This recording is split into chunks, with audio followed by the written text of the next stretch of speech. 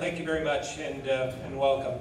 I'd like to begin the press conference by again thanking the governors and premiers for traveling to Vermont this week to attend the 42nd Annual Conference of the New England Governors and Eastern Canadian Premiers. For over 4 decades, our states and provinces have come together each year to strengthen our region through cooperation. Regardless of who is sitting, governor or premier, is whichever political party is in power or what international debate is unfolding, we come together to listen and talk about what we can do better as a region. We leave our borders, political parties, and differences behind when we attend the NEG-ECP conference and enter the sacred tradition of fostering coalitions, building relationships, and promoting civility. As our national leaders debate trade and other issues on the international stage, it's really important that we stay committed to bipartisanship and have civil discussions in order to achieve prosperity for all of us in the New England and Eastern Canadian region. Now I'd like to turn it over and welcome my fellow governors and premiers to say a few words, starting with our co-chair, Premier Gallant of New Brunswick. Thank you very much, Governor Scott. I'm very pleased to be here, and I enjoyed our conversations with my colleagues, but I certainly want to make it clear that all New Brunswickers are still thinking of the community of Fredericton, the Fredericton Police Force, and the families of the victims of the shooting that happened just a few days ago. On behalf of all New Brunswickers, I want to thank my colleagues here at this table, the governors, the premiers, and representatives for their thoughts and their condolences. We had a great meeting today. We discussed how it is important for us to collaborate on many issues, whether it be on energy, climate change, and on the very important issue that is certainly top of mind for us, trade. We very much enjoyed the leadership of Governor Scott. Not only did he do a great job in hosting us here, making sure we have productive conversations, he also did a great job of demonstrating how we can work together to the benefit of the people we represent, and it's great to have a governor like him that is focused on making sure there are regional cooperation so we can grow the economy for the people of Vermont, and that we can work together to improve the quality of life of all the people in New England and in the Eastern Canadian provinces. With that said, I'll say just a quick few words in French if everybody wants to try to grab the translation. Merci beaucoup au gouverneur Scott pour le beau travail qu'il a fait à guider nos discussions aujourd'hui. Nous avons eu une belle conversation concernant des sujets très importants pour les Canadiens, Canadiennes, Américains et Américaines. Nous avons discuté entre autres du commerce international, du commerce spécifiquement entre nos deux pays, et nous avons bien sûr discuté des sujets très importants comme l'énergie et les changements climatiques et comment nous pouvons travailler ensemble pour combattre les changements climatiques et aussi sur des possibilités dans le secteur de l'énergie. Alors encore une fois, je remercie le gouverneur pour son leadership et pour tous les organisateurs et organisatrices pour le beau travail qu'ils ont fait pour nous accueillir ici. Et on a bien hâte de tous vous accueillir en 2019 au Nouveau-Brunswick. Thank you. We'll now hear from Premier McLaughlin. Good afternoon. First, to thank Governor Scott and his team and the state of Vermont for the hospitality over the past 2 days and for a fine substantive program around the themes of energy, environment, and trade. To acknowledge as the jurisdiction that hosted the initial conference in 1973 of the New England Governors and Eastern Canadian Premiers, that this organization, this gathering, continues to be an important annual and then between meetings occasion to build substantive responses and collaboration among our 11 jurisdictions, and I believe it's more important and evident in our discussions today that it's more important than ever that there be effective regional and subnational collaboration on important issues that matter to our citizens and to our continued prosperity, and indeed to respond to the issues, important issues of environment and energy that we continue to deal with together. Thank you. Next will be Dr. Baker. Well, thank you very much, and I'll just echo the previous speaker's appreciation for the work in the hospitality that was demonstrated by Governor Scott and his team as part of this conference. And I would just say that I've gone to 4 of these now, and I really appreciate, and hosted one of them, and I really appreciate the quality of the dialogue between and among both the governors and our colleagues to the north on so many issues that we share common interests in.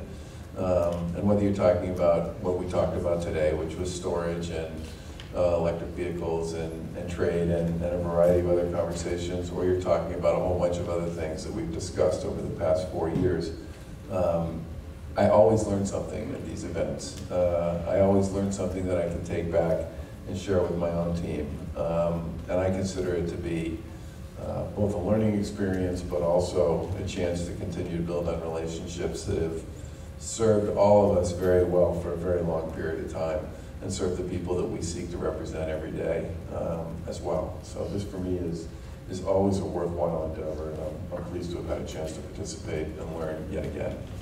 Thank you. Premier Couillard. First, I'd like to thank Governor Scott. Phil, thanks you and your staff. It was wonderful hospitality and organization. Je vais faire la suite de mes remarques en français, bien sûr. Cette conférence est importante pour le Québec. On regroupe les premiers ministres de l'Est du Canada, les gouverneurs de Nouvelle-Angleterre, qui ensemble forment un groupe économique très fort et dont la cohésion est essentielle, particulièrement en ces moments de tension sur le plan des échanges commerciaux. Rapidement, trois éléments de la réunion restent à mon esprit. D'abord, les discussions sur l'énergie. L'énergie du Québec, l'énergie propre du Québec, l'hydroélectricité demeure cruciale non seulement pour nous, mais pour tous nos voisins. On a augmenté, il faut le savoir, d'environ 35% de nos exportations d'électricité depuis 2014. Et un autre succès récent, bien sûr, avec le Massachusetts. La transition énergétique et les véhicules électriques, le Québec ayant adopté une loi zéro émission, on est le seul État d'Amérique du Nord à l'avoir fait avec la Californie, distribue ses bornes électriques de plus en plus rapidement.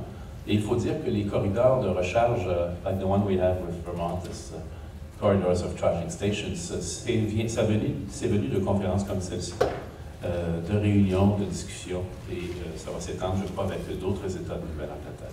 Et enfin, sur le libre-échange, je veux saluer la présence de Raymond Bachand avec nous, qui a participé au panel. Je veux juste attirer l'attention de mes compatriotes québécois sur 2 éléments sur lesquels nous insistons tout le temps, toujours. D'abord, bien sûr, l'agriculture et une défense ferme et sans compromis de la gestion de l'offre au Québec pour nos producteurs laitiers, ce qui a été encore le cas aujourd'hui, et l'exception culturelle qui, pour le Québec, prend une teinte tout à fait particulière et essentielle. So, on these words, thanks for this very successful conference. We've again achieved a lot of things that will matter for citizens that we represent, and I look forward to our next conference. Merci. Now, Governor Malloy. It's great to be with all of you, and I want to thank our Governor Scott and Gallant, Premier. I want to thank you for the great work that you've done in putting this meeting together. I have to say that this is my 8th and final as a sitting governor, and I have always looked forward to this event as a celebration of how close we are, how much we agree on, and how closely we can continue to work together, regardless of any political movement present in any one of our countries at any given time. And today's discussion on energy and electric vehicles and NAFTA and trade, as well as the work that we had done, I should say our staffs had done prior to our getting here and on resolutions, is very, very important to celebrate this event on an ongoing basis and make sure that our little part of the world, eastern provinces and New England, continue to work together and, quite frankly, lead internationally and in our own home countries. Thank you. Thank you. Now, Premier Ball. Well, thank you, and thank you to Governor Scott, and as been mentioned already by every speaker, we want to thank you for the work that you have done and your organizers on what has been, my belief, to be a very successful round of meetings again this year. And to Premier Gallant, a friend of mine, is someone that I get a chance to meet more often, but Certainly our thoughts and prayers are with you and the people of New Brunswick as you deal with the current situation. And next year we look forward to being in New Brunswick, in St. John, with this event, as you will host, as you've co-hosted this year. Next year you will host the event. 42 years is a long time, and this being the 42nd Conference of New England Governors and East Coast Premiers.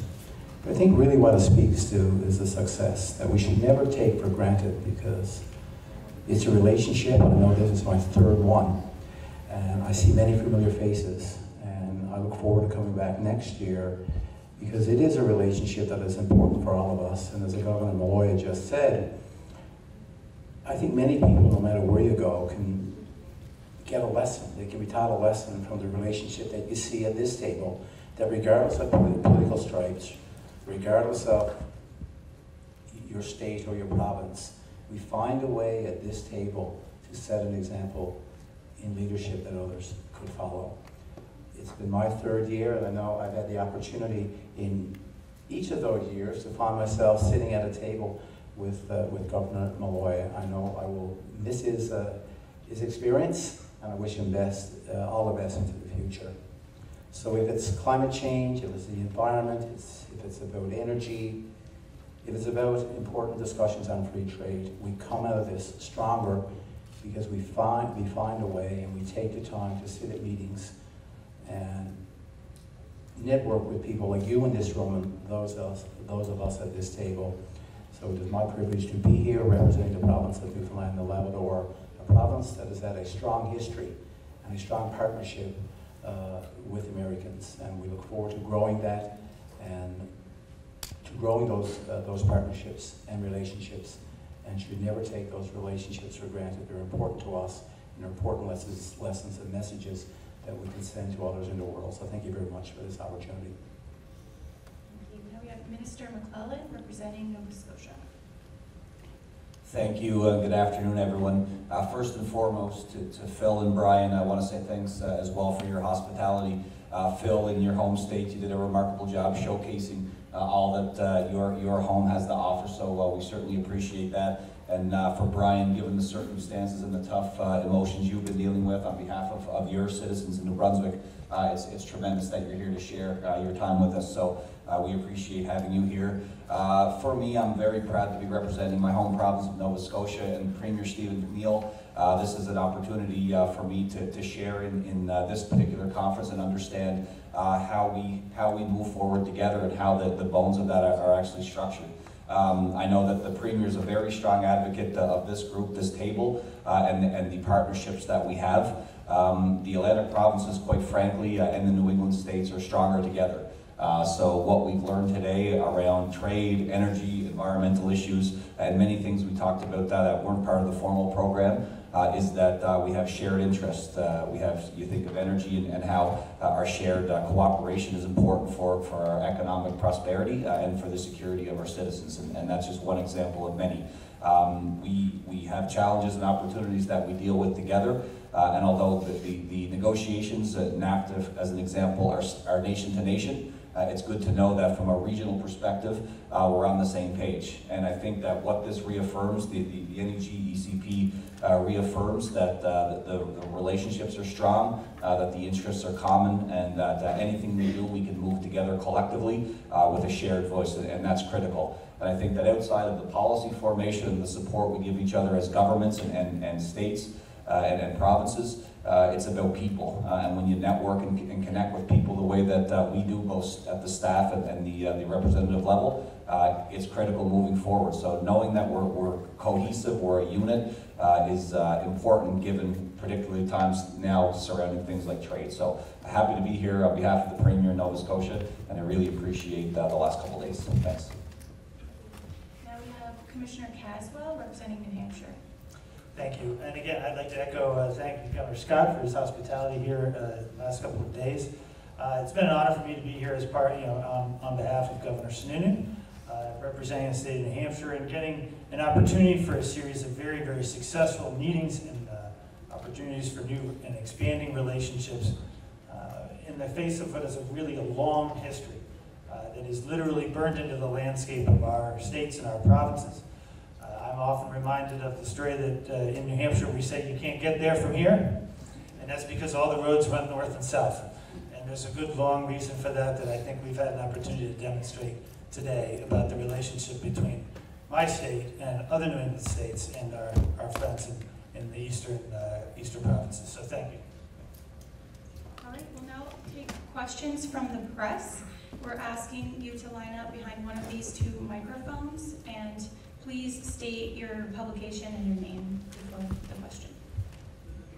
Hi, Véronique Prince from Radio-Canada CBC. Sorry, Monsieur Couillard, je voudrais savoir, est-ce que vous êtes parvenu à un accord ou est-ce que vous avez eu des discussions à savoir ce que vous pourriez faire si finalement l'accord de libre-échange, l'ALENA n'est pas renouvelé? Y a-t-il d'autres options?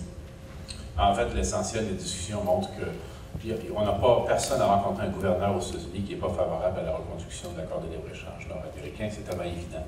9 millions d'Américains ont besoin de cet accord du commerce libre pour prospérer, avoir de bons emplois. Même chose de l'autre côté. Non, je pense que tout le monde est sur la direction d'un renouvellement, d'une modernisation nécessaire. Souvenez-vous que lorsque l'entente a été signée la première fois, il n'était pas question de commerce électronique, c'est un exemple parmi d'autres. Mais il y a des éléments que j'ai indiqués tantôt auxquels le Québec particulièrement tient beaucoup. Mais je pense que tout le monde aujourd'hui travaillait dans l'optique d'une réussite et d'un renouvellement de l'entente. Il y a votre plan B? Ben, le meilleur plan, c'est de renouveler l'entente. On ne peut pas reculer, on ne peut pas faire reculer le continent.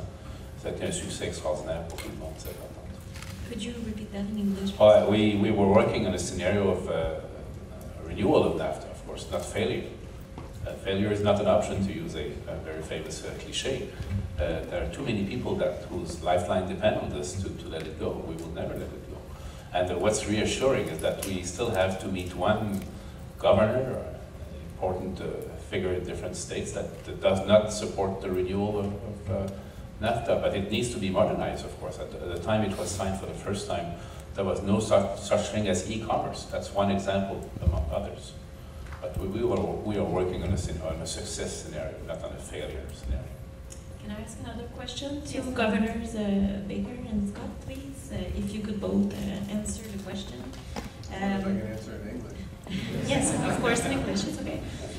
Is Donald Trump putting a decades-long relationship with your neighbors at risk?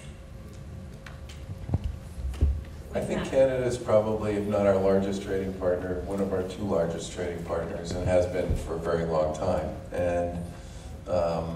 And that covers a wide variety of industries. And there's also a big relationship that exists in research and in biotechnology and pharmacy and a whole bunch of other spaces, and education as well. I'm with my colleague to my left here, which is I do believe that after 25 years, plus or minus, it probably does make sense to renew the relationship between Canada, the US, and Mexico. And based on a lot of the conversations we had with our colleagues, both from the US and from Canada over the course of the past 2 days, I feel pretty positive that renewal will in fact take place. But it's very important to us, yeah. Yeah, NAFTA is very important to us. Canada is our largest trading partner. We don't just sell, we don't just visit each other. We actually build things together, and that's really important. And we have a great relationship. It's a cultural tie as well with a border that we share.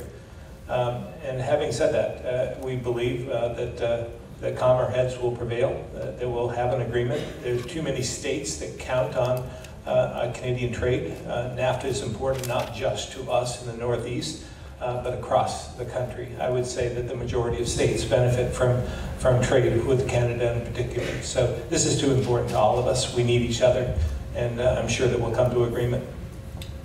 Phil, do you mind if I add to that and thank Governor Scott for continuing this year a program that we commenced, initiated last year in Prince Edward Island, of a business-to-business platform in parallel to our meetings, and that was taken up very well by businesses on both sides of the border last year and again this year. I like to say first time an experiment, second time a tradition.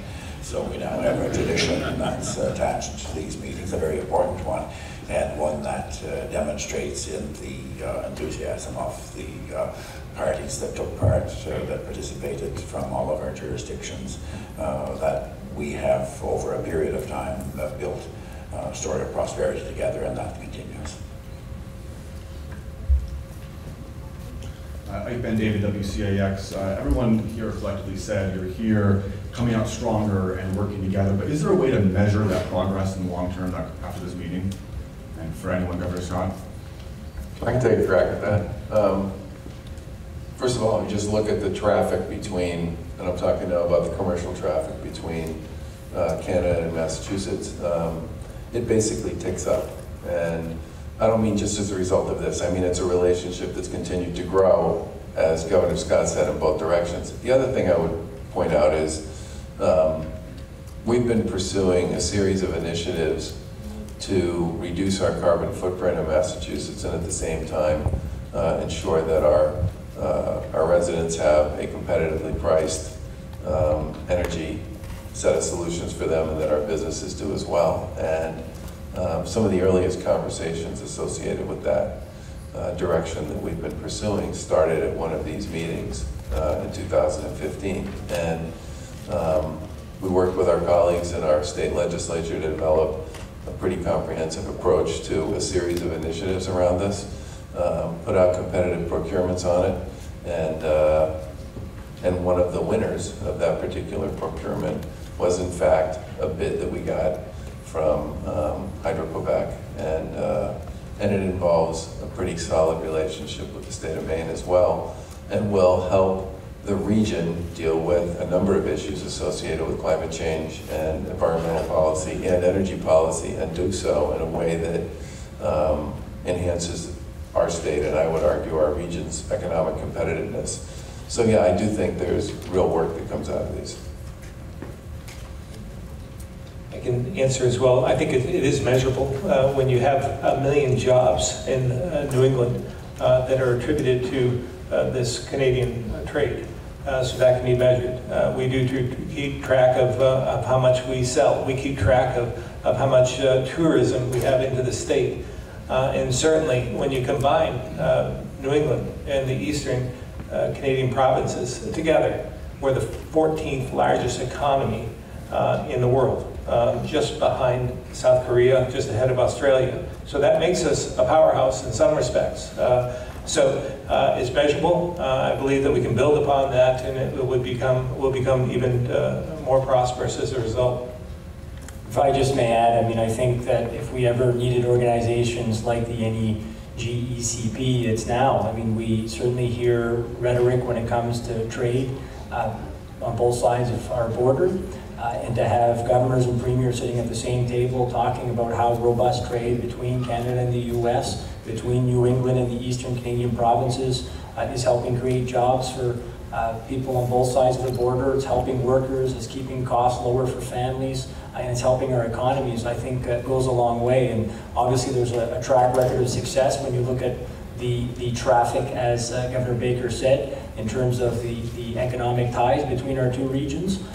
But when we have some of the rhetoric that's happening, I think it's all that much more important for organizations like this one to get together, to stand side by side, or in this case, I suppose, sit side by side at this table, and talk about the benefits of trade between our two countries. And I just want to sort of hint to the last question as well. I think it's important for us to say, for me to say anyways, that the protectionist policies and some of the unfair and unwarranted tariffs, such as the tariffs on the softwood lumber coming from New Brunswick, is hurting workers, families, and the economies on both sides of the border.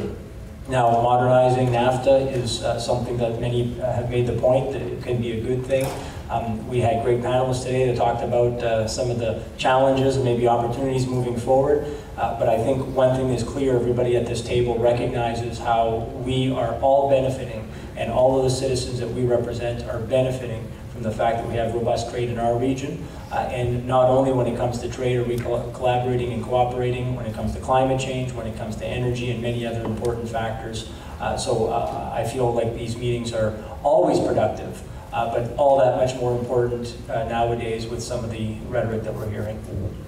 Let me just join in for one moment. I think it's important to note that real damage is being done with the tariffs that are currently in place, and I don't think we should dance around that. We had an American manufacturer meet with us today in open session and tell the plight of the effects of the tariff on steel, on his business, on an international basis, and making his business substantially less competitive, raising costs substantially.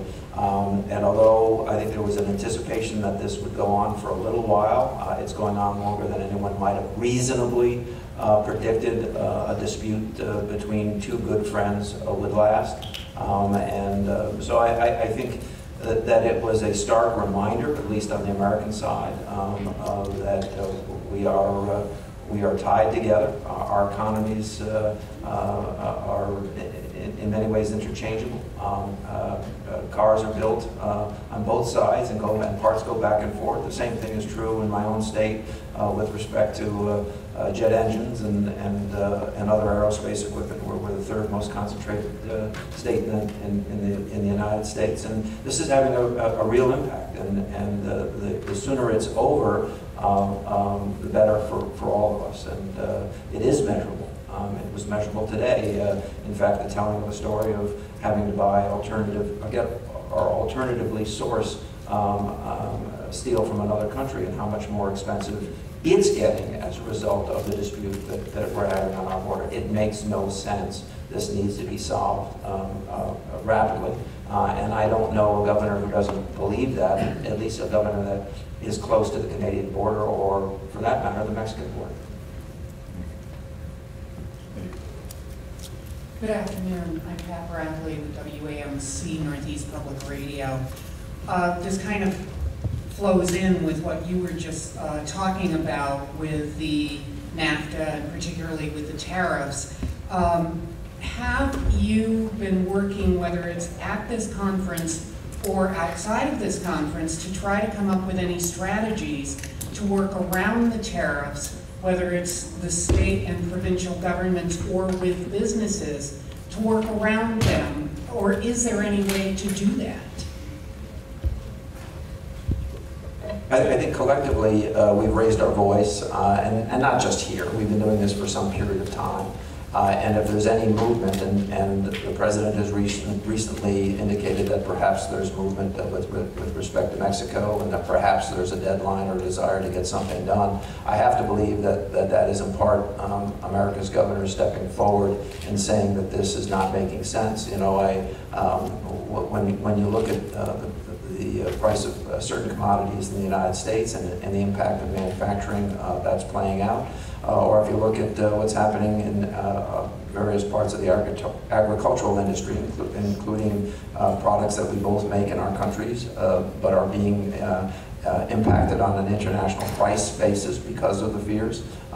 This is important work, and I think we've done that, and I think every governor is pledged to do what they can, and I think every premier is pledged to do what they can to help resolve this issue, which I think is more about understanding the cross-border implications than anything else. But no, I'm not going to sneak anything in. Maybe I'd like to add something here. We're now facing a situation where we're dealing with tariffs and counter-tariffs. It's to nobody's advantage. Everybody's going to lose at the end. Everybody.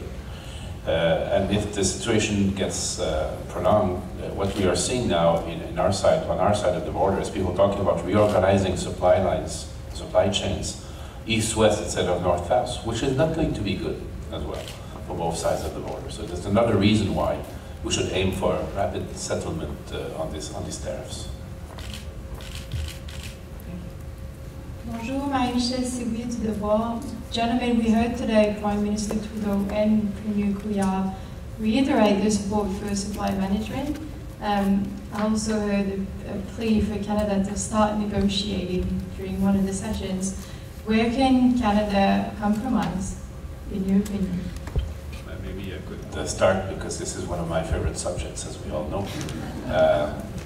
We have to recognize that both countries support their agriculture in different ways, but they do support their agriculture. It's not going to change.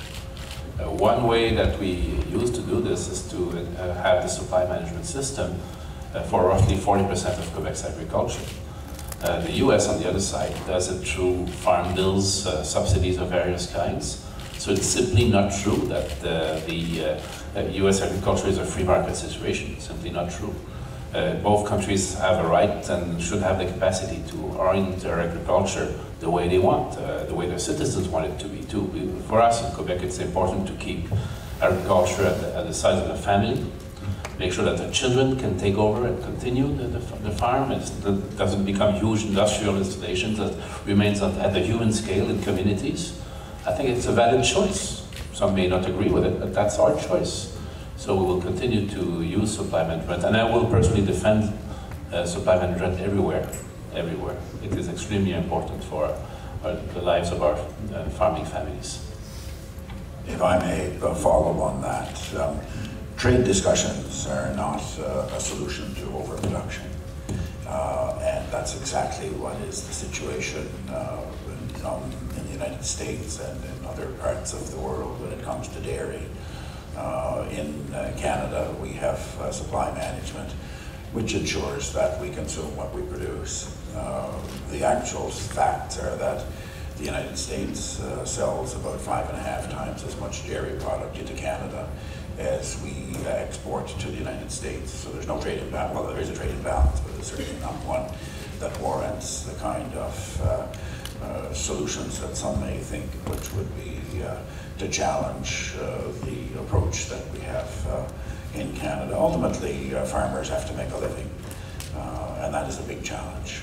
Farmers work hard, they make investments, they are innovative when it comes to their products, and we're proud of what our dairy farmers in my province and in Canada do in that regard in a way that's competitive internationally. But frankly, to come to your question, where is the, I might say, area where we can achieve the most? I would say most people familiar with the negotiations would say to keep working on the auto aspect in a trilateral way. That is where we can make some, and continue to build some shared prosperity among our three countries. I'll put it a different way. What we're doing in agriculture in these trade disputes is the rough equivalent of saying we're going to shoot our dog if you don't do what we want you to do. It doesn't make any sense. It's tremendously dangerous. And I will say on the dairy side, I can assure you that American policy is not working for Connecticut dairies today and hasn't for a very long time. And quite frankly, my compliments to our Canadian counterparts for the protection of family farms.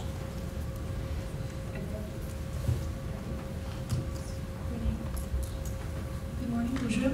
I'm Renee Wonderlich from Channel 5 News out of Burlington, Vermont. This might sound a bit repetitive, but gentlemen, regarding tariffs, if there is one takeaway that you will come from with this conference, what would you share with Prime Minister Trudeau or President Trump about the tariffs? What do you want these gentlemen to know from what you gentlemen have learned today? So my one takeaway would be that the Mexican, US, Canadian trading bloc as a participant on the global stage, where there are many other issues that people would like to engage in a trade discussion about, is far more influential and powerful together than it is apart. And I would hope that people would recognize and understand that renewing the current agreement among these three players will make them all better among themselves, but also make them a much more significant and important player in global trade discussions. And I don't think that should be lost. I don't believe trade wars work. I think it leads to isolation amongst our countries, and especially the way it's being done right now, the retaliation on both sides, obviously, leads to relationship damage, and that's nothing you can fix in a matter of a couple of years. It takes a long time. Relationships are difficult. You can't just say you want to have a good relationship. You have to work at it. and we have to work at this one. So when someone has to lose in some negotiation, then it leads to compromise of the relationship in general. So I don't believe this works. I'll just simply add, I think you stole my words there at the end, really that they have an approach where it's a win-win-win, and that they're not looking for somebody to lose in this. And that's how we built it over the last few decades. That's why it's such a success. There sure are some opportunities for tweaks and some modernization, but ultimately it has been a win-win-win. And I think having that attitude is crucial for us to continue the prosperity that we're creating together. Thank you, merci. Spencer Conlin, the local ABC and Fox affiliate. We had some folks outside demonstrating who believe that the leaders of this region are not doing enough to curb climate change. I guess, what are your thoughts on that belief and what is being done in this region, would you say? Let me take a first. I'll take a first crack at that. This group, the New England Governors and Eastern Canadian Premiers, was actually one of the first collectivities, certainly one of the first international collectivities in the world to make commitments on greenhouse gas reduction going back to the year 2000. And we have had since 2015 commitment to reduce our emissions by 35–45% of our 1990 base by 2030. Now that is actually a superior commitment to the Paris Accord. And we, each time we get together and between times, collaborate, work for renewable solutions, work for greater and efficient integration of our power production, usage and transmission. And I don't think you'll find very many places in the world where you have that kind of multi-jurisdictional, cross-border collaboration, and where everyone, for starters, is looking for a solution. And frankly, I would say each of our jurisdictions is making real headway, and of course we realize there's more to do and there's more that can be done together. I just simply say we're not doing enough. We're just doing more than anyone else. Very good. Thank you.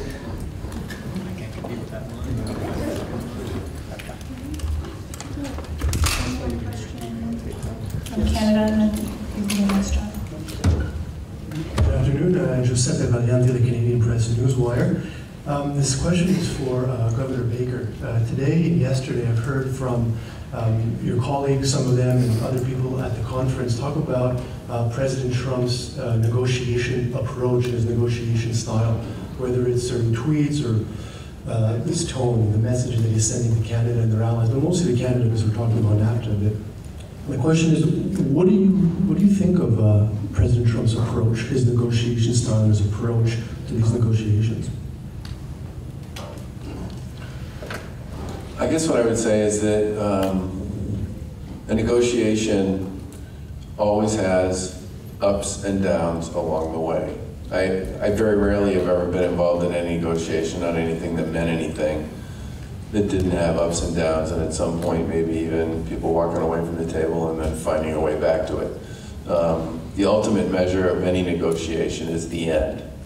And with respect to this one in particular, as I said earlier, 25 years of no review and renewal was probably long enough, and it's my hope and my expectation that in the end, cooler heads are going to prevail on this, and that there will be a positive result. And I say that because I think it works. I think it works for all three countries to end up with a renewed agreement on this, not just in terms of their relationships with each other, but in terms of their larger relationships with the rest of the world. And I think that's something that the White House and this country certainly understands and gets. And I certainly got that message from the conversation that we had with some of the folks from both sides who talked to us last night. And just a follow-up, Governor Baker, and please correct me if I'm wrong, but it seems like you might be a little bit apart from the other, from your colleagues at the table. When the question was asked about tariffs, I kind of got the impression that people were against them, but you kind of seemed to say, well, you know, if it comes to a better deal, then they're a good thing. Did you see yourself a little bit apart from your colleagues? No, I think what I was saying something more along the lines of what the Premier here was saying, which is that everybody has a variety of ways in which they support industries in their country. And that support can translate into a variety of strategies and approaches. And I think in the end, what people ought to see is whatever type of deal makes it possible for the players who are involved in it to be as successful as possible. But let's face it, there are all sorts of things that countries do to promote their own interests and their own industries, depending upon the circumstances, the size of the industry, the role it plays in their local economy or their global economy. And that's not, but by the way, that's been going on for several 100,000 years, I think. I mean, that's not a new notion. I think in this particular case, it's important that people recognize that we have a lot to gain globally by being smart about how we relate to each other. And can I ask Governor Malloy a question? We just have time for maybe one more question, so I just want to allow John, and if we have another minute, I'll go back to you. John Gilman from Vermont Public Radio. I just wanted to circle back to the question that our colleague from the CDC asked, which is, has the president threatened a relationship that has benefited both our countries for generations, economically, in times of war and peace? Has he threatened that with his rhetoric? I'd say from our point of view, is make it more fragile. You know, we've been allies, we've been neighbors, we've fought wars together. Our kids recently were fighting against terrorism together. We didn't expect that type of relationship from our friend, ally, and neighbor. Now, I make a difference between this and what I see here around the table. And anyway, when I go around the States and meet with my colleague governors and mayors of large cities, it's always very positive. This is something that we should underline. That, you know, what comes out of the White House is not the whole of the United States of America. It's a great country. We admire America and Americans. But we've always been friends and neighbors and allies, and we really want it to be that way again. Or stay that way, rather.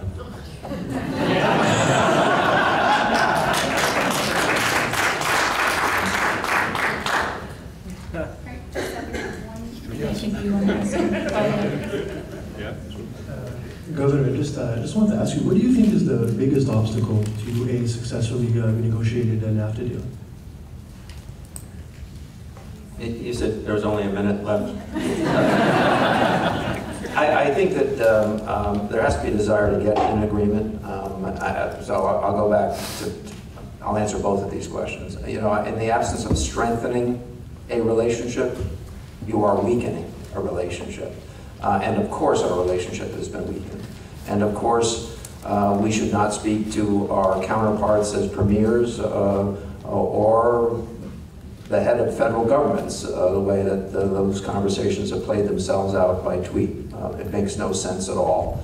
It is at best childish and it should stop. And I think that the danger, to answer your question, is that the things that have been said and the things that have been done pose a real threat to a long-standing and important relationship. $730 billion of cross-border cooperation is too important to allow personalities or relatively small differences to divide us. And so I think we have to be serious about who we are, what that relationship is, how important it is, and make progress. And I couldn't agree more than that this really does need to be a win-win. So you ask, what's the biggest problem?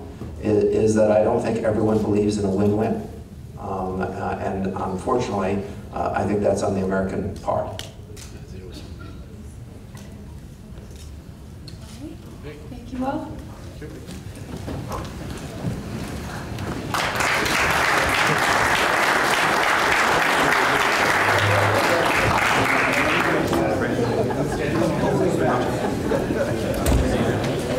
Thank you.